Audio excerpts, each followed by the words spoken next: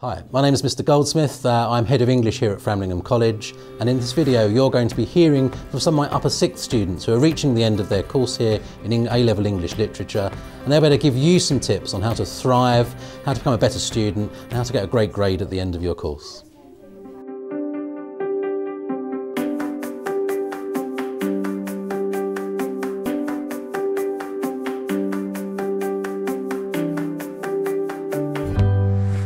Hi, I'm Gemma, and my tip for anybody studying English Lit or wanting to study English Lit would be that you really need to immerse yourselves in your books, your plays and your poetry. And by immersing yourself, what I really mean is just don't read the book for the sake of reading it, and don't just read it because it's on your course. Read it with those aspirations to want to take it further, to want to explore and research ideas more, and to develop things, to be able to put them in your essay and to really be able to develop your technique. I think it's really important that you're able to do that, and it makes everything else just that little bit easier, especially with a revision. Hi, I'm Reese, and my piece of advice for anybody that's thinking of studying English literature is that you obviously have your set texts, but you can keep up your wider reading as much as you like.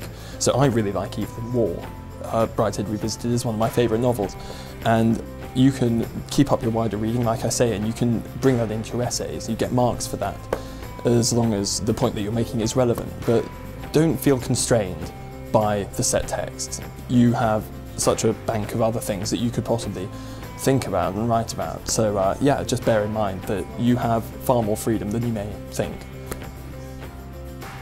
Hi, I'm Heather, and my tip for anyone that wants to do English would be not to panic if you're not getting the grade you want at the end of the first year, because it's a 2-year course and you'll have plenty of time next year to study the text in more detail and get a more in-depth understanding. Hi, I'm Freddie, and my tip for English is just to try whatever you want to. So I think it's easy to slip into a mould where you do the same thing every essay, but you're not afraid to try whatever you want to, and there's nothing wrong with getting new ideas, and it's a 2-year course, so try new things because you don't know what works best for you, and you've got the time and you've got the resources to do it.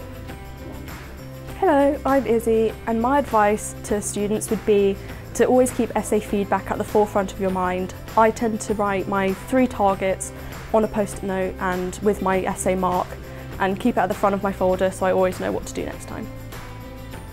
So thank you for watching, and I hope you've enjoyed those clips, and I'm sure you'll have gained some really useful insights and tips into how to make the most of your A-levels. Good luck.